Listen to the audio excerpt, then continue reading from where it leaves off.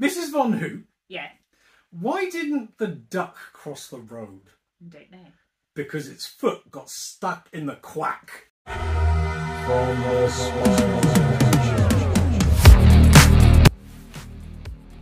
Hello and welcome to the Spiral Dimension. I'm Doctor Von Hoot and this is Mrs Von Hoot. How's it going?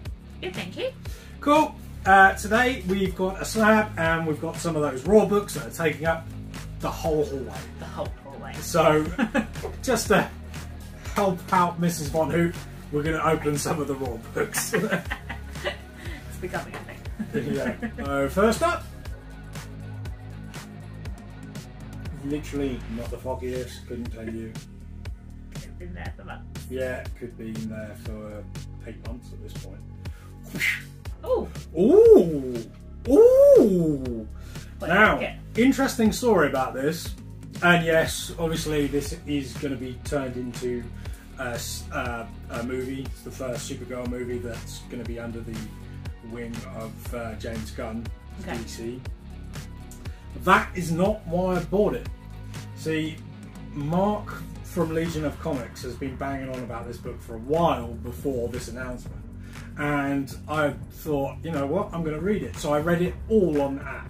And it is so good that it very nearly made me cry. It's so good.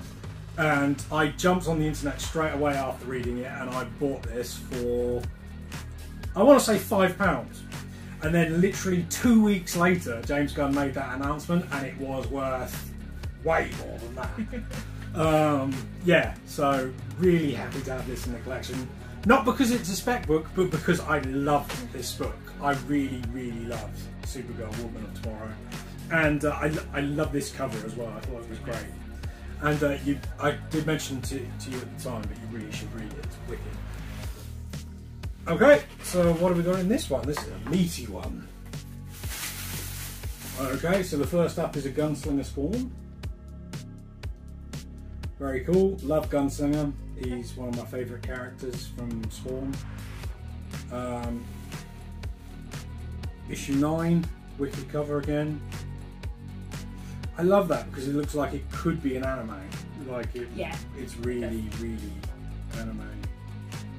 It's like it could literally be a screenshot from an anime. A really, really nice anime. Like, it's wicked. There might be 2 of these. I'm not really sure. Nope, we've got a Gunslinger Spawn there again. I think what I was doing with this was trying to fill the holes in the run. Yeah. So yeah, we've got. I like that one. Yeah, it's really. Don't not like the other one, but I really like that one. Issue 12, Gunslinger Spawn. I expect one. Yeah, it's a wicked perspective, and again, could be an anime. Very, very cool.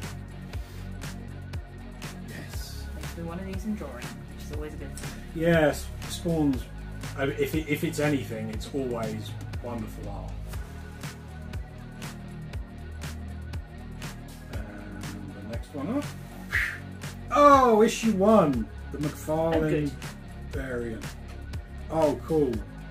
Yeah, because I do have another issue 1, one of the other variants, but I thought you should. I like the stance in that one. You should definitely always try and get a McFarlane on the first. Can you see Todd? Yeah, when you see Todd, you buy it. No, but like, especially when it's like the first issue of one of his characters, you should really have it on cover. So, we have a slab. I do not know very well which packaged one this is. I've got a feeling this is a big boy book. It could not be because there is one other one that should be here, which doesn't appear to be here.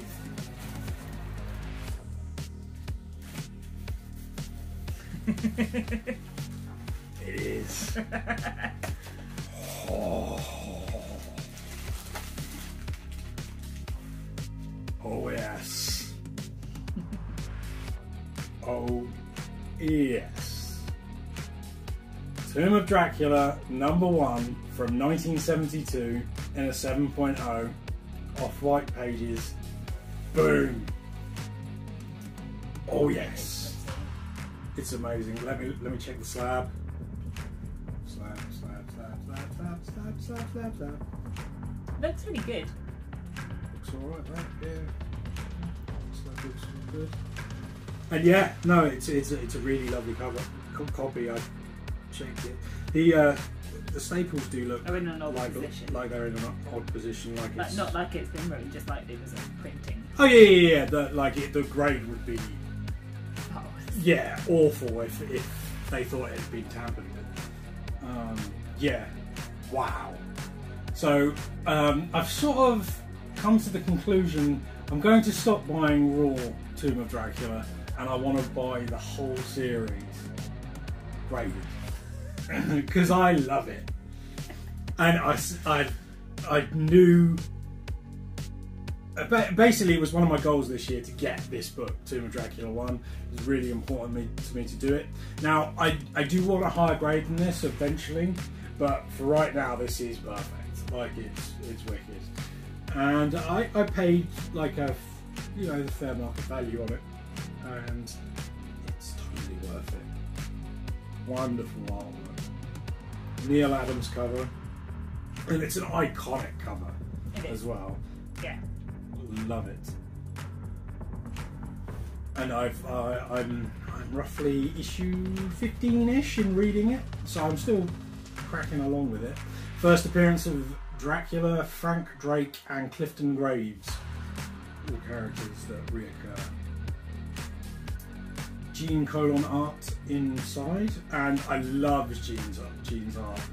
I wonder who the colorist is, because, or whether Gene also did the colour, because the colour in Tomb of Dracula is like probably the best thing about it. It's like one of the best things. Yeah.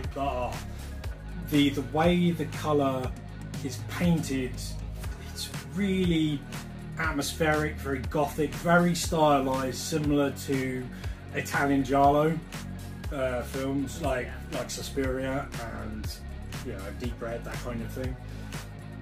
Very, very cool. I am super happy to have this. This was a Grail for me, and it's a Grail for everybody else as well. Like, this is a genuine book. This was the Grail, wasn't It's it? very Like, cool. If there was a list, that was at the top. Yeah, I mean, I wanted this more than I wanted the first appearance of Blade, which is also part of this run. Yeah. Which is the big boy book, Yeah. will take me a while to get. It will be mine eventually. Oh, yes. Awesome. Right, thanks very much. MVH. Please comment down below. Tell us what you think. Tell me how awesome Tomb of Dracula is, because it is super, super awesome, and I'm so pleased the slab isn't cracked. I mean, in fairness, it would have been almost impossible to crack it in the level of packaging. Yeah, it was pretty well packaged. Very well packaged. Please like and subscribe. Comment down below, and we'll catch you next time in the Spiral Dimension. Peace! From the Spiral Dimension. I got a Tomb of Dracula.